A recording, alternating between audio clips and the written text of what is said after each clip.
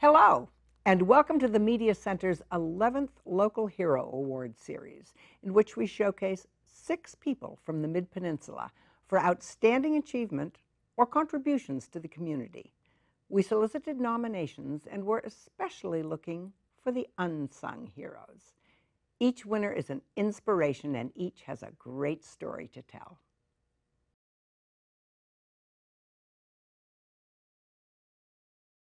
Marlayna Tuiasosopo is a first-generation Samoan immigrant, and she is the only Samoan woman in America who is working as an electrical engineer. Although she grew up in the East Bay, steeped in the strict culture of her Samoan family, she somehow made her way to a BA from Stanford and then to USC for a graduate degree in engineering. But none of this was the reason she was nominated for this award. She is the creator of Reading Bonanza in the Park, where she organizes a day of reading, reading activities, and book giveaways in East Palo Alto every year.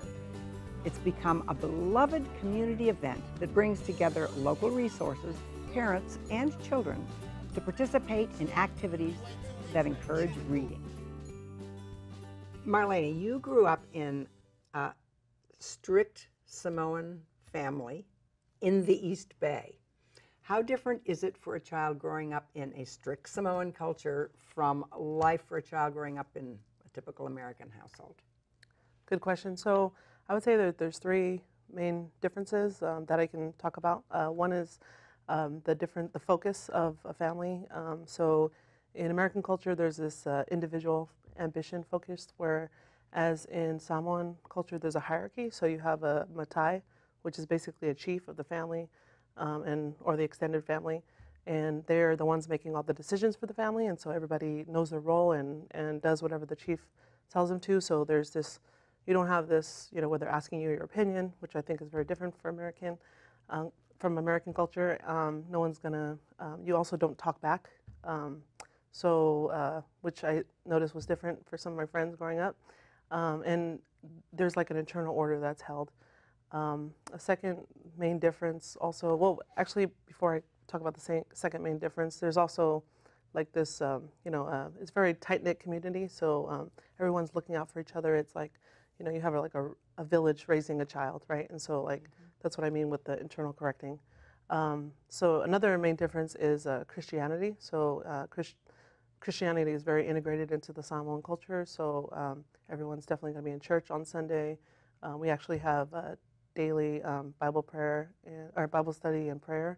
So we're not going to answer any phones. Everything shuts down for that hour or so and it's every day in the evening. And I would say the third difference is that I want to talk about is I would call it a culture of no fear. So and I believe it comes from the fact that when you're a Samoan, you're representing not just yourself, but also your family, your elders, where you're from. And one of the best examples of that is my grandmother, who's the high chief of my family, and her name is Nofoaluma Le'elie Yao, and Asifulu Tuiasosopo. So right there you can see that she's already carrying a lot of the family names.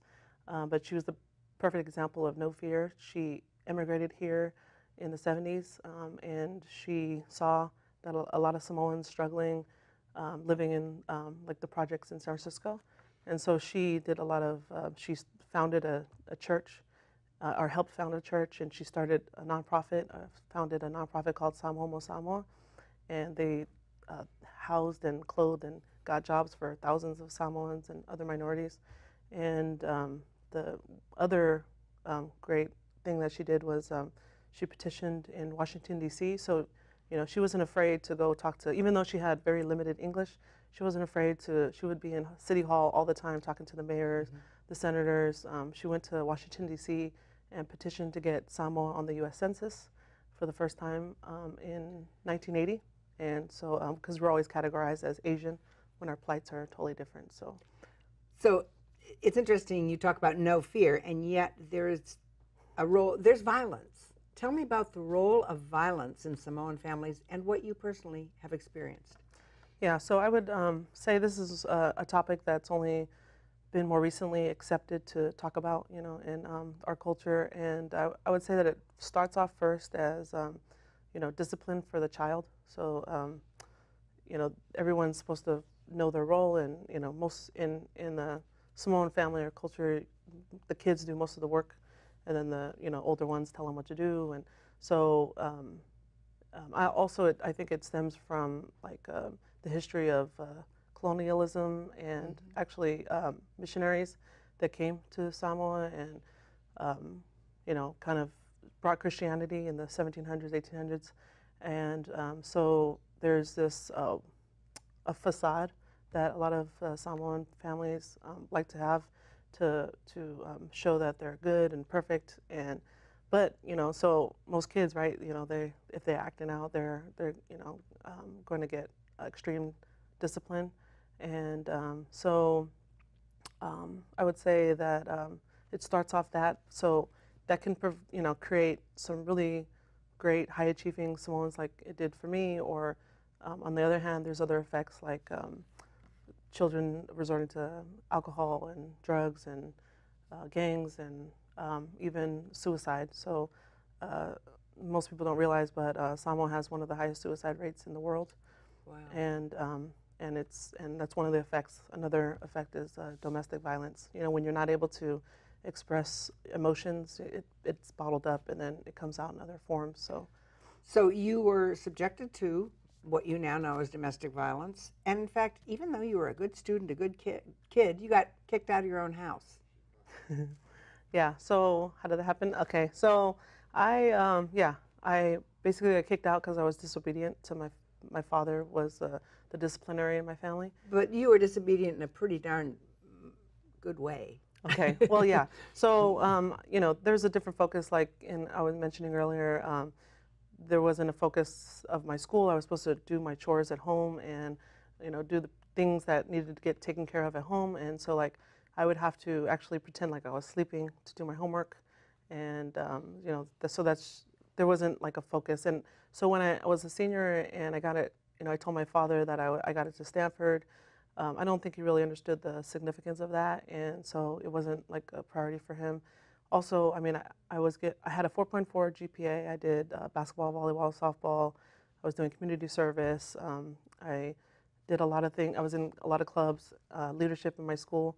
However, since like 13 years old, I was drinking alcohol and going to nightclubs since I was 15 years old. So, there's other things that I was doing. I also had like my best friend.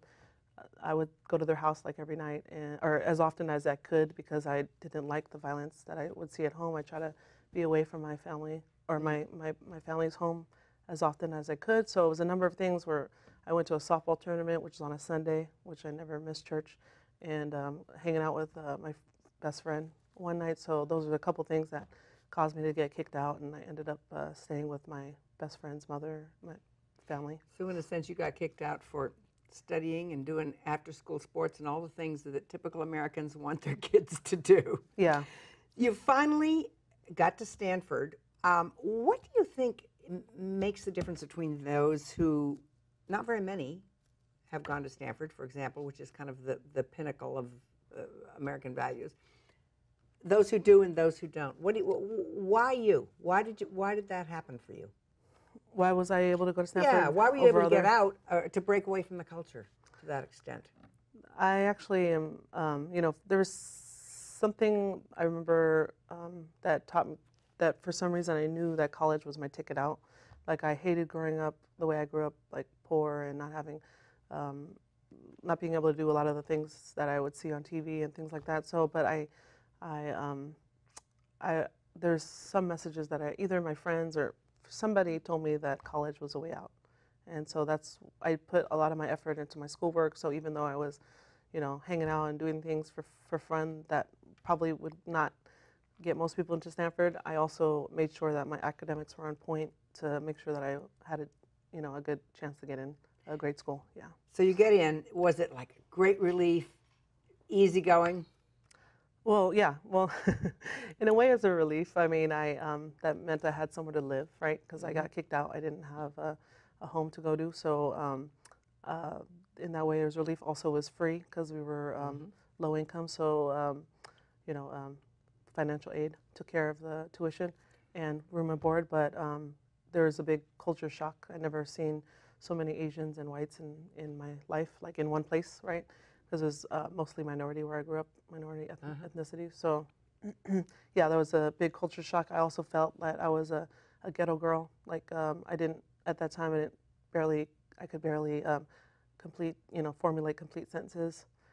So I didn't feel comfortable even, and also just seeing kind of like the belief system that some of my students had. They were starting companies. This was like, you know, 98 where dot-com boom happened, and so everybody was starting some kind of company, and so this was just very foreign to me and made me very, very uncomfortable. But it was something that, you know, I had to learn, and luckily I did, because now I have a high belief system in what I can do. Well, a lot of the turning points in your life seem, well, by your own description, to have been pure luck or serendipity. For example, electrical engineering, an unlikely thing for A, a woman, B, a Samoan. How did that happen? Yeah, so somebody told me that people that like math do engineering, and because I never heard of an engineer before Stanford. And so I applied as engineering undeclared, and so they put me into this advisory group, and I had an advisor, Dr. Sherry Shepard. She's a mechanical engineering professor at Stanford, and she basically gave me 1 and 2 sentence description of each of the different engineering, and the only one that piqued my interest was this, you know, a couple sentence description of electrical engineering, of basically, you know, there's radar where you have a signal and there's a message in that signal and you have to decode it. And that just like, oh, that sounds really interesting. And kind of find out that actually even though I took all the different classes in electrical engineering, that one piqued my interest so much that, I mean, it's really math-based. So I actually work as a wireless applications engineer now, and dealing with signals all day. So all based on that, just that's one all conversation. based on that one conversation. That one description. Yeah.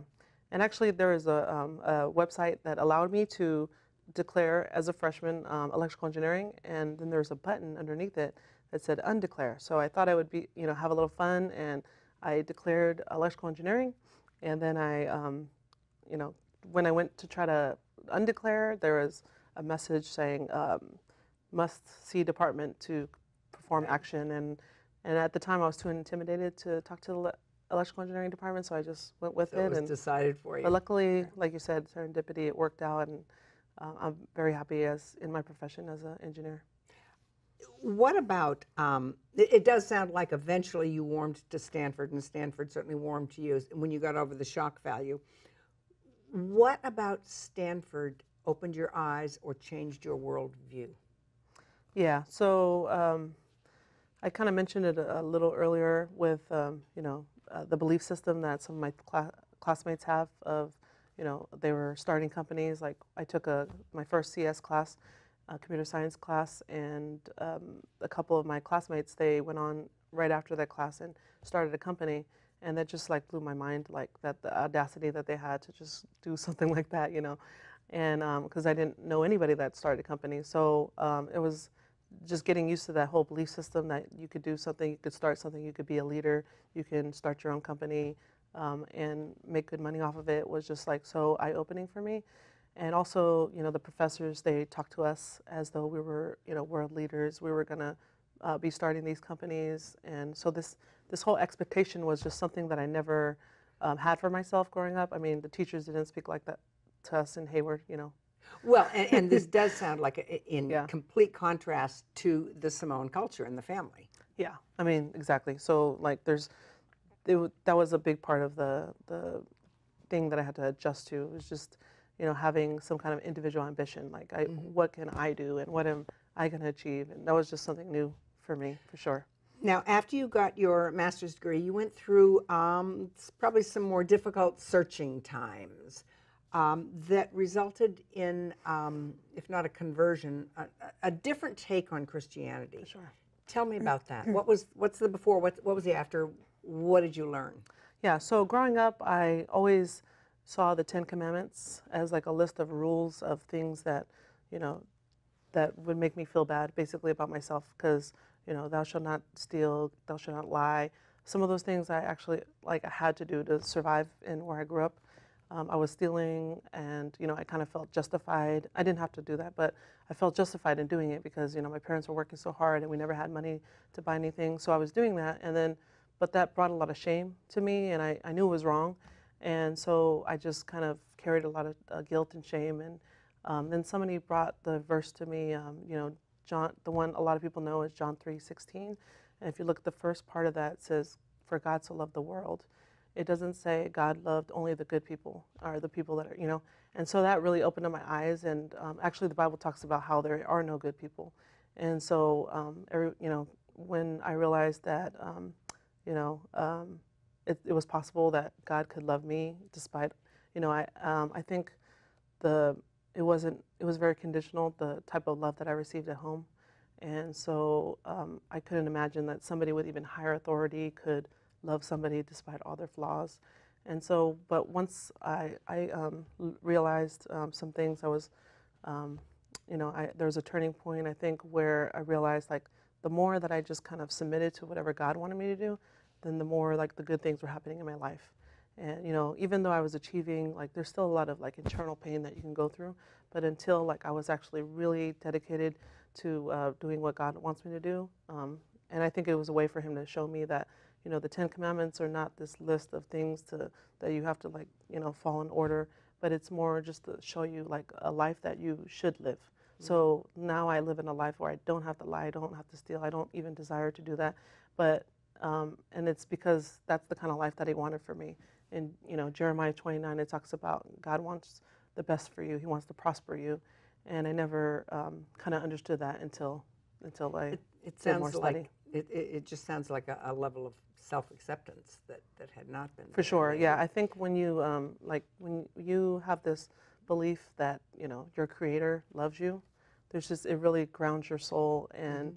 you know there's something about that when you don't have to worry that there's this being out there that you know that wants the worst for you. He actually wants the best for you, and so you can walk around and not have to worry about and carry this fear or shame.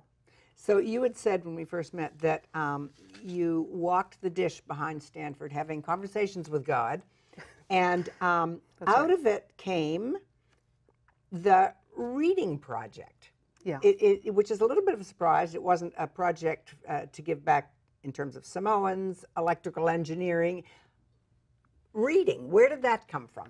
Yeah, good question. So yeah, I was single at the time, and you know when you're single you have a lot of distractions, and I was kind of getting to know God at that point. And so there's a Stanford Day of Service where they're encouraging, you know, the alumni department tries to encourage all the alumni to give back to the community somehow.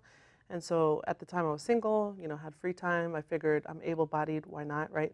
Especially because with all the stuff my grandmother did. So I was trying to think about what actually allowed me to go to a school like Stanford where a lot of my peers didn't even graduate high school. And I remember my mother took me to the library often when I was young. And so that's where I fell in love with books, and I could read at a young age. And so, and I think that was before I went to kindergarten, I could read. And I think that was the key difference that allowed me to always do well in school and then, you know, do well academically, so, or, you know, professionally. So I think, so I had this vague idea of reading to kids in a park and, you know, just to bring awareness. And then I brought it to a nonprofit in East Palo Alto called Youth EPA.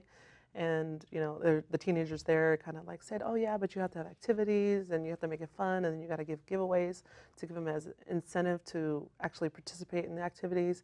And so it just became this great, like, huge event. And yeah. What are some of the highlights? So what are some of the things that people like? What are the top 3 things that draw people? Sure. So this past year it's a big book giveaway and activities fair. So this past year we gave away 7,500 books to almost 700 youth, and there's 52 organizations that came out and hosted activities. So there's a component of the book giveaway, and then there's also these activities to show kids how how reading can be fun. It doesn't need to be in a library, you're just sitting, but we're doing little activities for the kids, for the babies, toddlers, young kids, phonics games like relay races with letters, just totally random, different fun things. And one of the couple big things that we have is there's a read aloud tent. So this past year we had a read aloud tent that was a big hit, and basically we are sharing, some, tips on how to read aloud to your children. For the parents. For the parents. Some parents don't realize that it's really important to read aloud to your children. There's a time to engage with your child, and you should do it all the way up to high school. And it could be a time where you can just bond with your child. And the other big activity we have is the spelling bee. So we have a spelling bee for high schoolers and for middle schoolers, and we give away Mac laptops to the winners. When you look at when you observe, tell me about a moment or two that has either surprised you or made you just wowed. Yeah, so there's so many things that happen that encourage me to do the event every year. So one of the things that happened this past year, there was a winner of one of the activities, and she won a Mac laptop, and her mother, she came up to me and told me how much she appreciated it, and it was just really encouraging. And so I was just engaging with her. I wanted to know, like what her situation was, and she told me that she just lost her job a couple months ago, and she worked as a bus driver. And come to find out, I actually knew somebody that owned a transportation company in my church, and I didn't make any promises, but I said there's a good chance. And that week she got hired. And it wasn't that she wasn't qualified. She was very well qualified, because it was exactly the same type of route that she was doing for her previous company, and they were really looking for somebody. So it was just, they had a need, she had a need, and we were able to match it, but it was only because, we were out there engaging in the community and fellowshipping with one another, right? And so that's just one example, but as it relates to books, there's parents that were really surprised that how much their children enjoyed the read aloud, and how they were so into the book. That really was an eye-opener for some parents. Also, there was one gentleman who came up to me and said he didn't realize how much his daughter loved books, because she would not even do any of the activities, and because she was afraid that somebody would take her books. So she just sat there the whole time just holding on to her books, and she didn't want to leave them alone. And he had no idea that she was into books like that. And so I think, once you have this, you show kids what they could do and have a high expectation for them, they're gonna rise to that occasion. We're almost out of time, but I want to ask what this gives you. You're looking at this event, this baby that you created. What does it do for you at the end of the day? Yeah, I mean, anybody that does community service, I think, it warms your heart, and, your heart just grows bigger and just wants to give more. And, I learn from the community. I enjoy spending time in the community. There's people that are struggling in these low-income communities, which is just very similar to the community I grew up in. But a lot of it is just connecting and getting to know each other, and you never know what kind of bosom buddy you can have just by talking and spending time in community. Great. We'll keep opening that heart and expanding it, and keep up the good work. Thank you so much. Thanks for coming, and congratulations. Thank you so much. Yeah, for having me. Do you know someone who has overcome significant hardship and has an inspiring story to tell? Someone who has sacrificed or given over and above to the community and deserves some recognition? If so, please contact us with your nomination for next year's Local Hero Awards. To find out more about our local heroes and to watch interviews with all of the winners, visit our website, midpenmedia.org. At the Mid-Peninsula Community Media Center, you can make your own videos and television programs and take classes in all aspects of media production. You can also hire our professional services team. To find out more about that, go to mcproservices.com. Congratulations to all our winners, and thank you for watching.